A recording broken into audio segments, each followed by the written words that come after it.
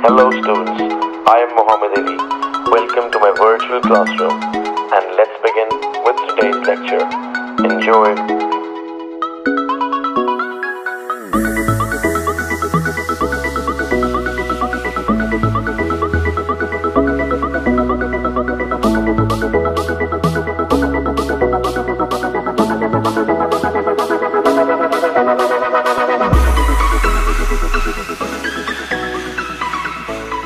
Okay everyone, so we start off with chemical energetics A2 syllabus. Before we start off, I hope that you have a clear idea about enthalpy of formation, enthalpy of combustion, atomization, enthalpy of solution, neutralization. I hope they're all clear on your tips. So we start off with the A2 part and we start off with the enthalpy of lattice energy. Okay, I must tell you that lattice energy is actually of ionic compounds. Right? And it's always exothermic. I mean lattice association energy. Just for a know-how, if the gaseous ions react together and they form 1 mole of a compound, the heat evolved is actually lattice energy. So it is the enthalpy change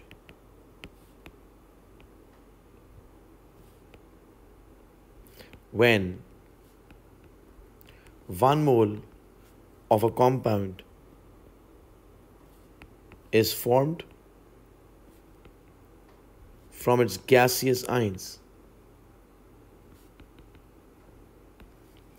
Like for example, if I have Na plus gas plus chloride ion gas, it gives you NaCl solid. The heat evolved is called as enthalpy of lattice energy of NaCl. Similarly, let's say it's Mg plus 2 gas, O minus 2 gas, it gives you MgO solid. It's called as enthalpy of lattice energy of MgO. Okay, I must tell you one thing about it. Basically, देखें ये gaseous ions react करके ionic compound दे रहे, right? The gaseous ions are reacting and giving you ionic compound. Are you seeing that ionic bonds are being produced? So can we say that enthalpy of lattice energy is a measure of strength of ionic bonding? But remember, it does not measure the strength of a single ionic bond, right? Why? Because there are so many ionic bonds of different strengths in all directions in an ionic lattice. Like, I hope you know from A1, each magnesium ion is surrounded by 6 oxide ions and vice versa, and same goes for NaCl. So basically, enthalpy of lattice energy is actually a measure of the strength of ionic bonding, right? Let's say, for example, if I say that NaCl ki value is, let's say it's minus 100, please, it's hypothetical, please, it's hypothetical value. And let's say for MgO, it's minus 200. So I can easily say that MgO has greater lattice energy and it will have stronger ionic bonds, right? Ionic bonds, not ionic bond, right? Okay, one very important thing to highlight here is, I think, a term called as lattice dissociation enthalpy. What is lattice enthalpy? Lattice association. For example, if I write a reverse NaCl solid, it gives you Na plus gas plus chloride ion gas. Now this is called as lattice dissociation enthalpy. And mind it, it's endo. I mean, it's not exo. So please be careful in your paper that whether lattice energy is asked or given or lattice dissociation enthalpy is asked or given, right? So guys, when you learn, I think it's exo, so I hope you remember from A1 that exo means arrow is downward in energy profile diagram. So I can say that if this is, let's say, magnesium ion gas, oxide ion gas, so arrow goes down and this becomes MgO, so lattice energy. I will remember upward arrow is for upward arrow is for endothermicity and downward for exothermicity. Now, in order to move on further, the students of A level, while learning lattice energy concept, they should know that about this concept, we should know explanations, comparison between lattice energy of ionic compounds, and second is calculations. Calculations, we have Born-Haber cycle, the famous but very easy, and solubility equation.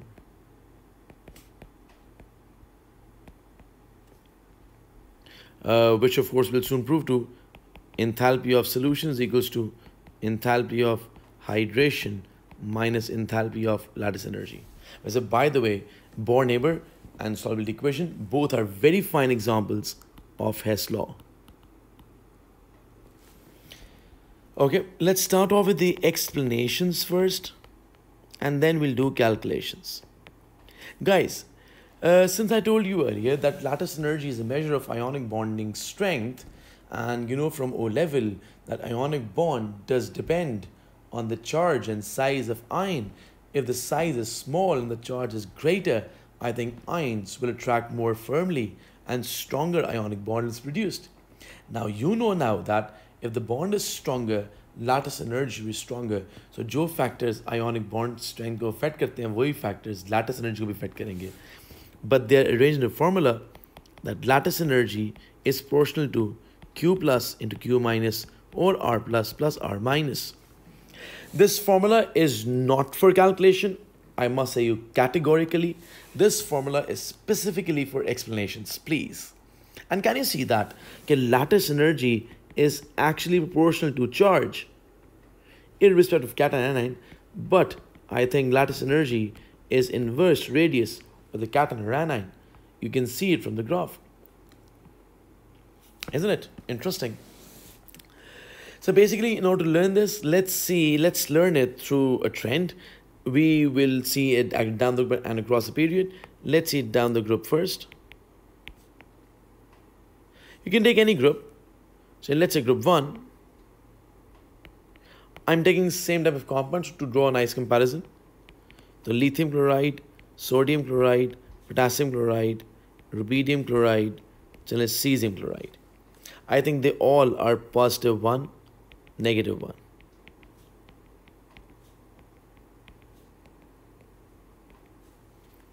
Right? If I compare these two together, so can I say that potassium ion has a greater radius than sodium ion? Right? Now, while drawing comparison, how will you draw it? You have to use this formula to draw the comparison.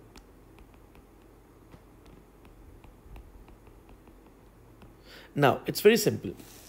If you have to tell the difference between two species, so find the reason of difference.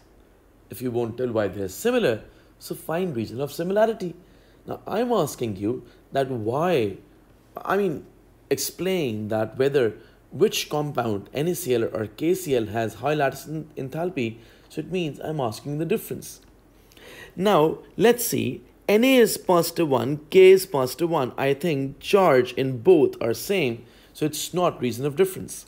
Cl is negative 1, it's negative 1. I think it's same, it's not reason of difference. Anionic radius, chloride and chloride, both are same. It means anionic radius is also same. Oh, but yes, cationic radius is different. Down the group, size of cation increases. I think potassium is a greater cation. It's a bigger cation. So if radius is greater, so lattice energy should be lesser of that ionic compound. So we say that NaCl should have more exolattice energy. More value of lattice energy. So guys, when you move down the group, we can say ionic radius increases, and we can say lattice enthalpy decreases. अच्छा, मैंने specifically ionic लिखा. I didn't write a cationic radius because अगर मैं group 7 की बात करूँ, I know the trend is same, please. But what if it's actually AgF, it's AgCl, it's AgBr, it's AgI. I think all are +1, -1. Size of cation is now same, I think, but size of anion increases, right? So we can say that ionic radius increases. अब यहाँ पे it's actually anion. In the previous example, it was cation. So I think anionic radius will increase and lattice enthalpy should decrease. So the fact remains same. Down the group, enthalpy of lattice energy actually increases. Okay. Now, what happens across the period?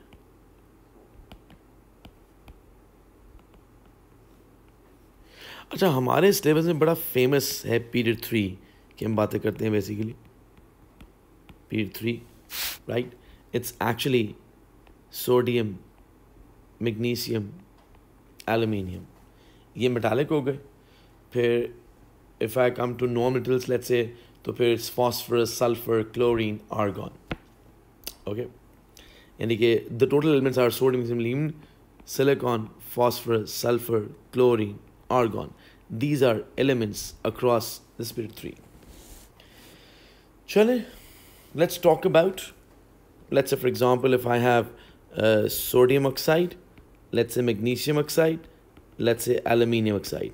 I'm not taking silicon, phosphorus, sulfur, chlorine oxide because they turn actually covalent. Let's talk about ionic only. It's +1, -2, +2, -2, +3, -2. Can you see across the period what is happening? So let's use this formula, right? So enthalpy of lattice energy proportional to Q plus into Q minus over R plus plus R minus. I think charge of cation is different. Yes. Charge of anion is same. Cardinal. Radius of anion, oxide in everyone. Yes, it's common. But the cationic radius is different. Yes. Can you see across the period, charge increases, and therefore lattice energy should also increase. Moreover, ion's radius is decreasing, so lattice should increase. I think both these factors are explaining that across the period, lattice energy should actually increase. So that's a fact, actually, right? Across the period, lattice energy should increase. Right? Now, how do we write it? So we say that across the period, right? What happens? We say the charge of cation increases. We say that radius of cation decreases. This explains that lattice enthalpy increases.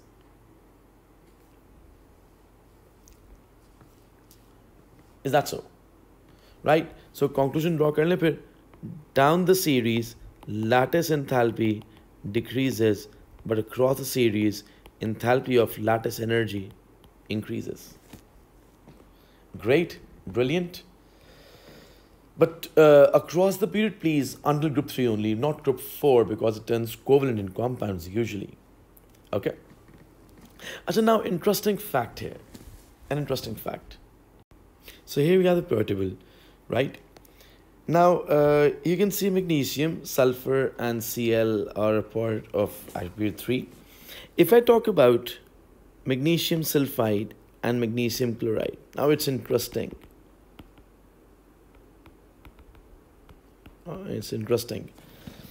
Okay, can you please see Mg +2, Mg +2, S -2, Cl -1. Okay, always remember this formula explains you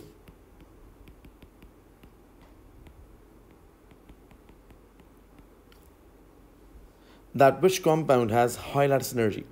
I think that Mg +2 is common in both. I mean, charge of cation is common. Got them.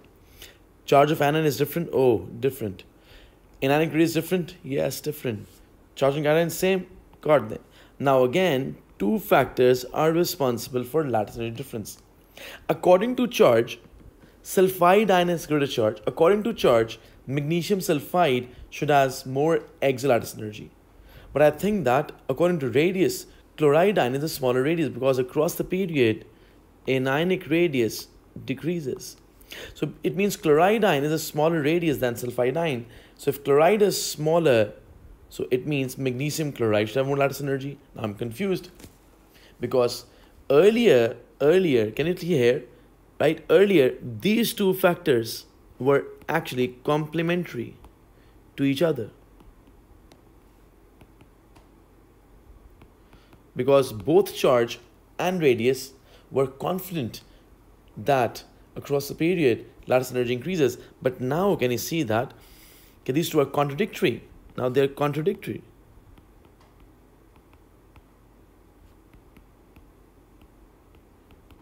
To each other. So guys, while handling lattice energy concept, if they're contradictory, follow charge, right? So you say that since sulfide ion has greater charge than chloride ion, therefore magnesium sulfide has more exothermic lattice energy than magnesium chloride. So did you notice a couple of things? How did we move in a flow? Did you notice that while moving down the group, we had only one factor to explain lattice energy difference? Across the period, we have two factors. Sometimes they're complementary, sometimes they're contradictory. If they're complementary, be happy. If they're contradictory, please don't be sad, because charge is what you'll obey. So guys, here is one question for you. So what do you expect? MgCl to an MgCl? मेरे ख्याल से if I talk about MgCl2, right, so I think that कि MgCl2 में we have 2 positive and MgCl we have positive 1. So I think that MgCl2 is more exo than MgCl, because magnesium has greater charge and +2, and moreover its size is smaller than Mg +1, because Mg ने 2 electron lose किया, उसने अपना shell loose कर दिया, तो smaller size. What about NaCl and MgCl? So I think that NaCl is more exo than MgCl, because sodium ion, after losing 1 electron, will lose its shell. It has smaller radius, and if it has smaller radius, of course its lattice energy should be greater. So I hope that you're learning well. Okay, if at any point of time you have a query, you want to ask questions further, you can always contact me, right, through Facebook, through my messenger, or through Instagram, or even through SMS, WhatsApp, or contact number. It'll be provided at the end of the video. Now guys, this was explanations. Let's see calculations now, please. It's calculations, interesting parts. Let's see Born-Haber cycle construction first. Guys, let's see Hess law first. Let's say NaCl. हमें पता है कि when sodium ion gaseous and chloride ion gaseous, they give you NaCl. This is called as enthalpy of lattice energy. Now, since you've learned A1 and you know Hess law, so I hope that you know that on the reactant side there should be species which should be exactly similar to the species in the product side, because we have to make a vector. Now, how to do it? तो मुझे बताएं sodium ion gas ये कहाँ से आएगा? I think from sodium atom gas. It's called as first ionization energy. And I think sodium gas will actually come from sodium solid, called as enthalpy of atomization. Cl negative ion will come from Cl atom in gaseous state. It's called as first electron affinity. And Cl atom will come from half Cl2 gas, that is atomization. And since now the elements are here, right? So over here it should be elements Na solid and half Cl2 gas. And I think that it's worth it, because if I write Na solid, if I write half Cl2 gas, so this equation becomes enthalpy of formation. And since you know like Hess law, right? So basically, can I say this now that this, I mean, the arrows are going on, right? So can I say that, okay, this arrow is going up, this plus this will be equal to this. Is that so? Now, in order to convert this into a Bohr-Haber cycle, I mean energy diagram, let's have a look at what is actually electron affinity. So what is actually electron affinity? So it is enthalpy change when 1 mole electron is added to 1 mole gaseous atom to form 1 mole mononegative gas sign, to form 1 mole mononegative gaseous sign. Okay, electron affinity and first electron affinity is same concept. What is second electron affinity? It is enthalpy change when 1 mole electron is added to 1 mole mononegative gaseous sign to form 1 mole dinegative gas sign, isn't it? Remember that first electron affinity is always exo and subsequent are endo. Just for information, brains, first electron affinity is exo, second electron affinity is endo. Let's say, for example, right, if it's O gas plus 1 electron and gives you O negative 1 gas, let's say its value is minus 141 kilojoules per mole. Now when O minus 1 gas will add again to 1 electron, it gives you O minus 2 gas. Now this value is too high, 790 kilojoules per mole. Acha, mind it that second electron affinity will always be too high value. So can I say that give first electron affinity plus second electron affinity, the answer will always be endo, isn't it? Like in this case, it's minus 141 plus 790, the answer is plus 649 kilojoules per mole. मतलब energy में दिखाते हैं आप. Let's say first is exo, the arrow is downward.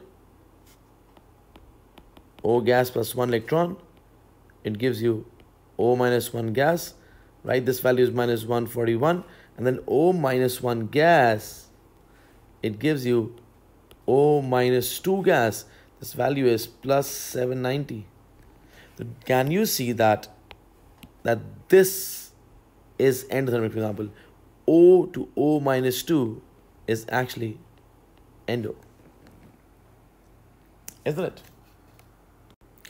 So now the question rises that why the first electron affinity is exo and why subsequent are endo. So let's say why first electron affinity is exo. Okay, a simple example. I think it's a fun example, but it's worth listening. Suppose I'm a job applicant and I applied for a job to Harley Davidson. Woohoo, right? Cool. So let's say I got a call saying that I've been accepted. Now I'll be jubilant. I'll be in airs. I'll be excited. I'll be shouting. And just imagine, with this excitement and shouting, if I run and run and run and I enter the gate of the Harley Davidson factory, so I think that the guards will kick me out with the same passion. Because every company has its own norms.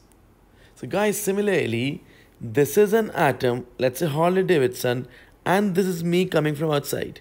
Now when I come inside, right, I have to lose extra amount of energy.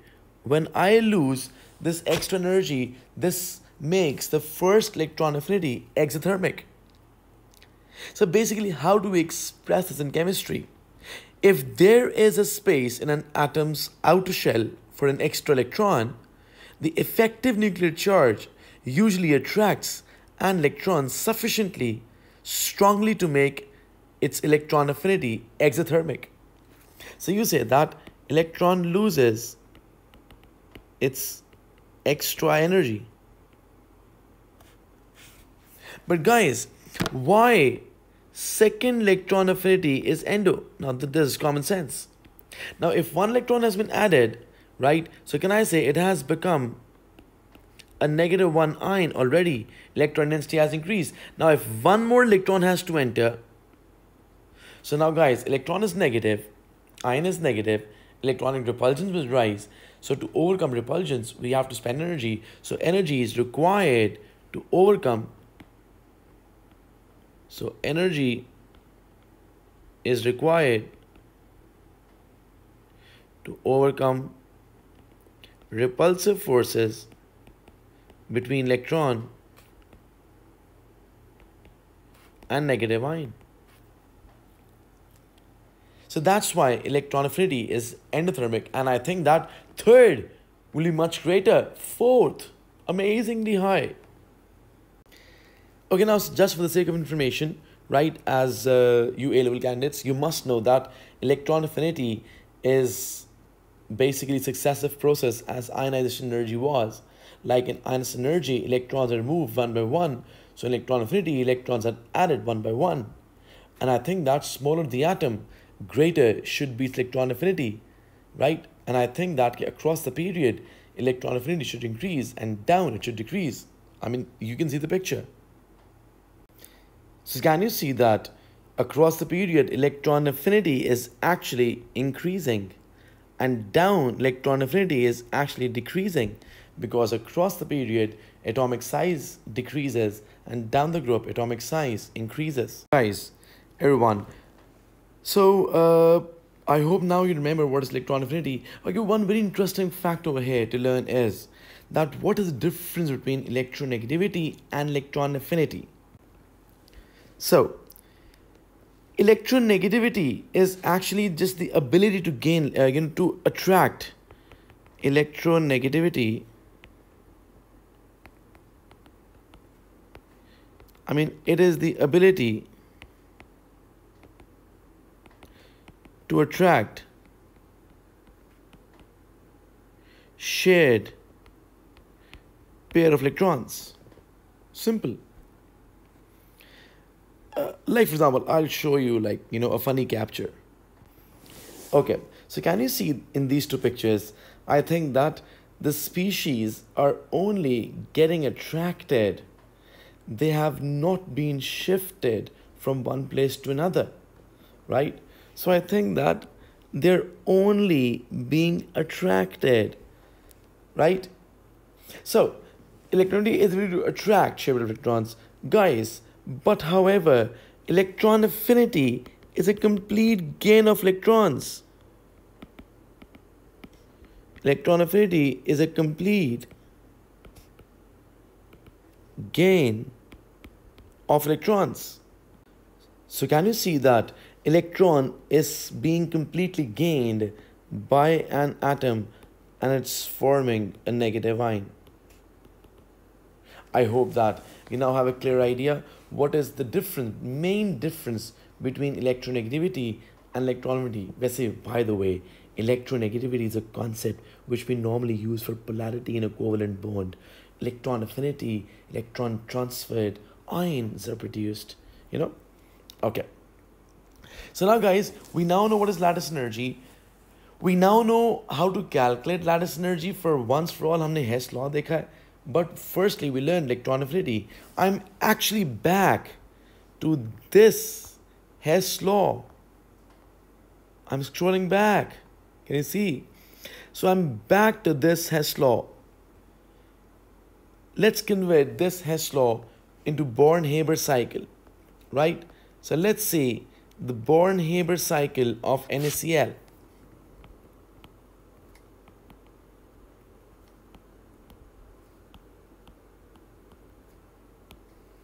Guys, Born-Haber cycle always starts from 0.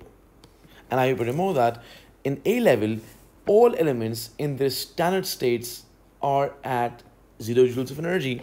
So at 0, we write Na solid and Cl2 gas.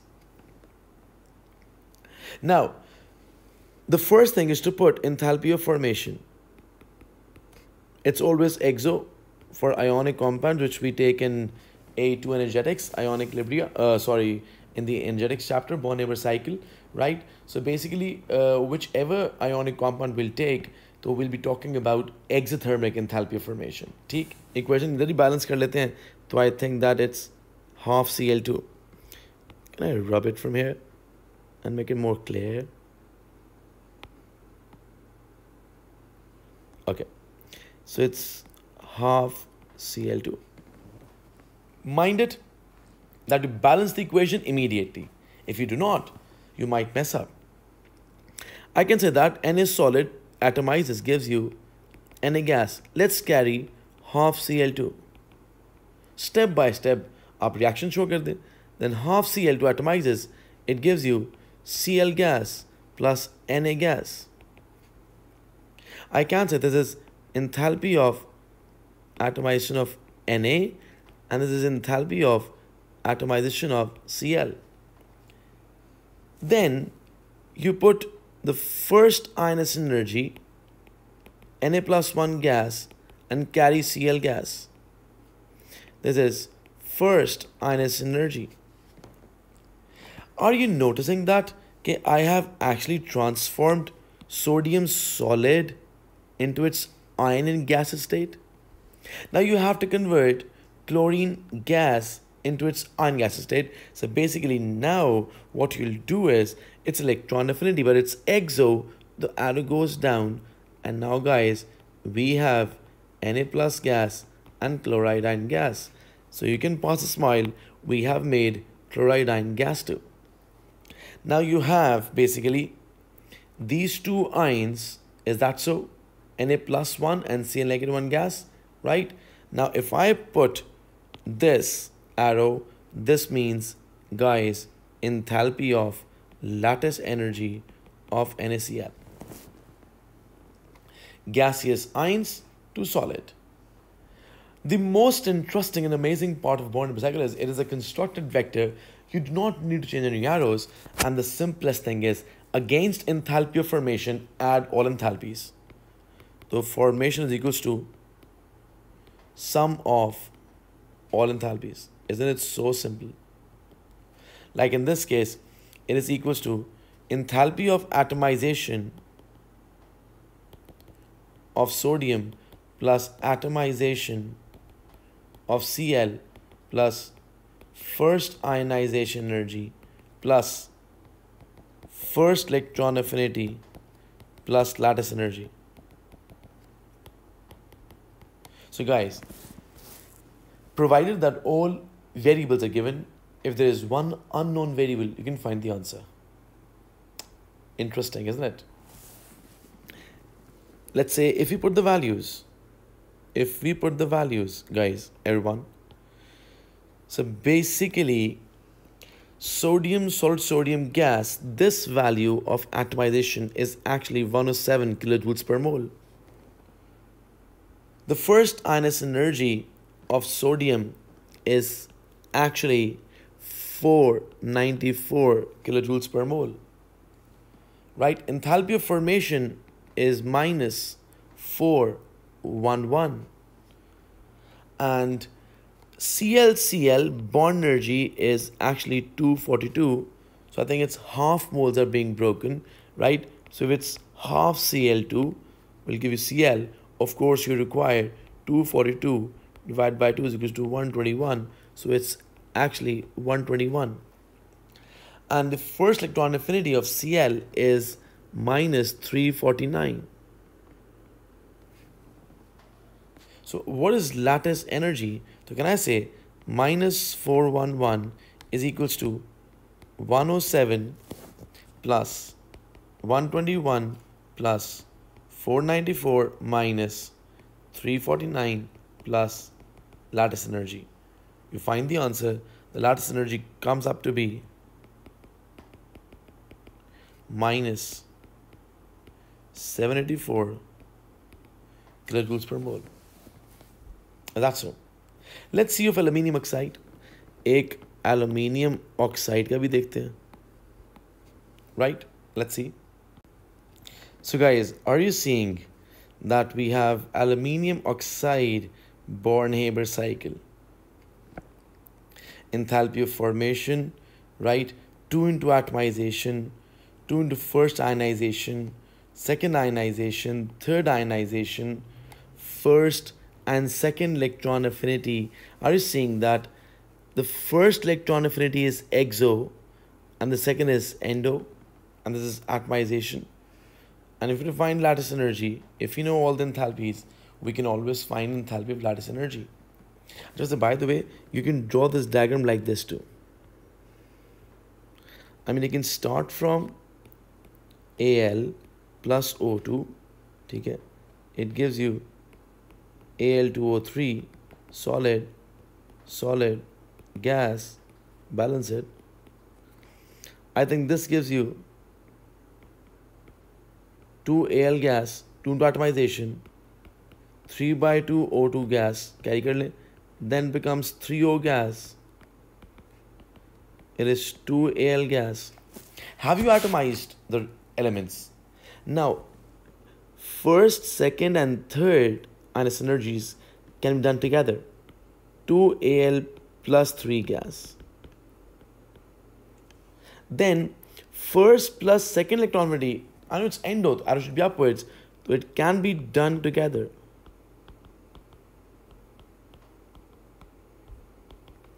So basically, enthalpies of one element can be combined together, but if they're different enthalpies, please do them differently, right? So now, if I put this arrow downward, this becomes enthalpy of lattice energy. Is that so? Isn't it? If you do the calculation, right? So basically, what we say is like this. So guys, this is the data which you can actually employ, and you can find out enthalpy of lattice energy. So what is enthalpy of lattice energy? How can you find it? Against formation, add all enthalpies together. And of course, you'll get the answer and you will be happy, right? Okay, so can you see that against enthalpy formation, I've added all the enthalpies together, right? But please mind it that multiplication by moles should never be forgotten, because the moment you forget it, oh, you have messed up Hess law. Please don't mess it up. I think that enthalpy of lattice energy, it equals up to minus 15293 kilojoules per mole. So you can always learn Born-Haber cycle, right? And I'll really recommend that when you have revised all this lecture, you would really appreciate it, and you will really go through by making some Born-Haber cycles for, let's say, MgO, make Born-Haber for like MgCl2, make Born-Haber cycle for, let's say, sodium oxide, right? Make for Mg3p2, and here please don't forget, right, that phosphorus is P4 solid at RTP, right? So I think that you should make Born-Haber cycles of these compounds, and I hope that you'll enjoy. Moreover, you can always go to my Facebook page, and you can always see the answers over there. I do put the answers so that you can always have a connection. But first of all, of course, please go through these, and then you can always check on it. And I really recommend that you do practice some questions, like for example, November 14, 43, question 1, B2. It'll be great. And it's a question on basically strontium chloride. You can always check out on November 16, 42, and question 2. I mean, it's really interesting. We can do this question here, right? Let's see the paper. Okay, so basically this is actually November 16, 42, question 2. It's regarding chemical bonding and lattice energy both. But it's interesting. Most car bags contain a capsule of sodium azide. When the car unfortunately hits an accident, it puts a pressure and sodium azide decomposes into its element, as can be seen in the question too, right? So you say that NaN3, it gives you Na plus 3 by 2 N2, or you can write by decimal as well. Part B, he says that if a dotting draw is taken from the azidine, I think your main aim while showing such bonding, absurd bonding, your main aim is to complete the octet. Just go with the octet. Don't forget that nitrogen has 5 electrons in its valence shell. Right? Please don't forget that. Okay. So let's use different colors for it. I hope you'll enjoy it. Take it. Okay. So basically it has 5 electrons. What if that 2 electrons actually bond with the middle nitrogen atom, right? If I show it with dot and one dot here, and then let's say, for example, let's make it blue over here, and this is, let's random. Can you see that? Right? This is the black one, right? This is the blue one. We have to complete the octet. At the moment, this N has how many electrons? 1, 2, 3, 4, 5, 6, 7. It requires one more. Oh, come on, let's add it. From, let's say, square. Now the -1 is technically due to this. Now this N is complete. Now left this N. I mean, it has 5 electrons. We have occupied 3. Still 2 are there. How many electrons it has actually? So basically it is 1, 2, 3, 4, 5, 6. It requires 2 more. How much this? 1, 2, 3, 4, 5, 6. It requires 2 more. But then nitrogen has 2 electrons still left. So I think that what if it forms a dative bond? Now I think that its octet is complete, and I strongly believe that its octet is also complete. Is that so? Interesting. So, what is lattice energy basically? I think it's a recalling thing where you have to recall these things.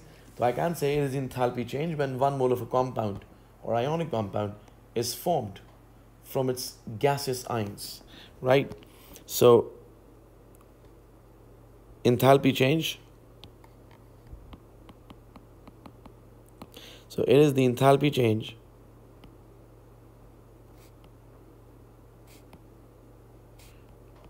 when 1 mole of a compound is formed from its gaseous ions. I think it's recalling.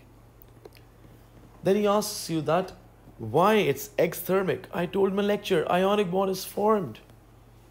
So it's actually because ionic bond forms. Main fact is that a bond forms, but of course it's ionic bond, right? So now let's see part 3.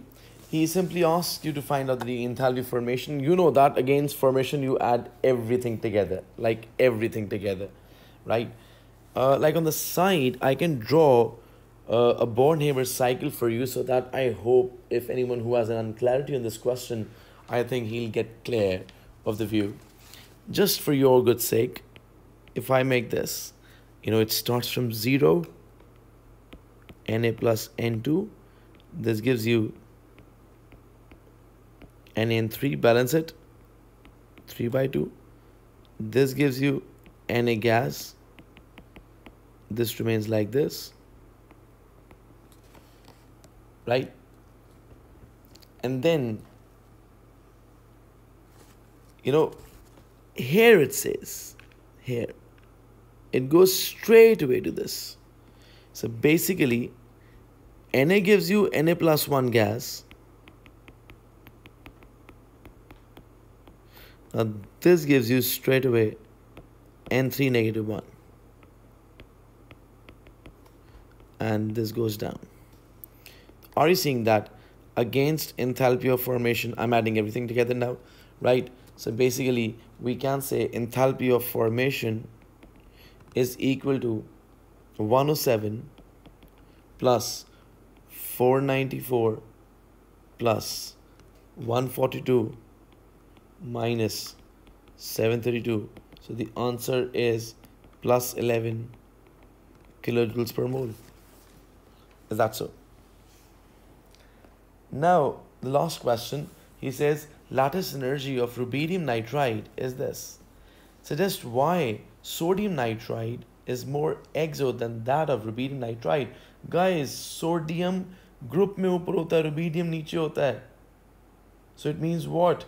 It means sodium ion is smaller. I mean, its ionic radius is smaller. So you said that ionic radius of sodium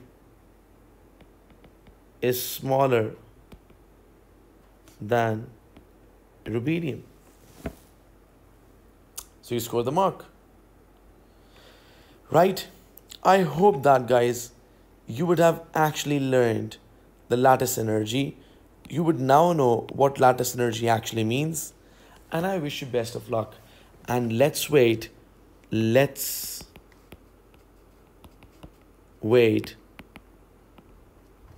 for episode 2, in which I'll be explaining you solubility equation, solution, hydration, lattice.